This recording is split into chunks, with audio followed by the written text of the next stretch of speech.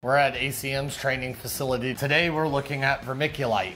This is a common type of insulation that you find across Montana in attics of houses from about probably the 30s to mid 70s. A lot of this was mined up in Libby, Montana. Vermiculite you can buy at Home Depot right now today, and it is not asbestos. Vermiculite that came out of Libby had traces of tremolite, which is a form of asbestos. And so that's what made the Zonalite vermiculite dangerous for our health. So right now there's a Zonalite attic insulation trust that if you do have it in your house and you pay a certified abatement contractor to remove it, they pay up to 45% of the removal and re-insulation of your house. It's not harmful the way that it sits in your house. It's harmful when you go crawling through it or you start disturbing it or cut holes in your ceiling. So just because you have this in your house doesn't mean that it's harmful.